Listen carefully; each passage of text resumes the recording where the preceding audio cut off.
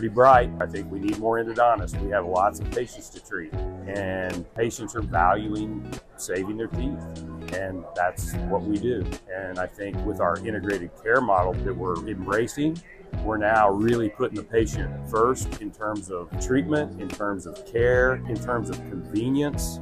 It's really a big deal for them, and I'm really proud to be sort of leading that way as well.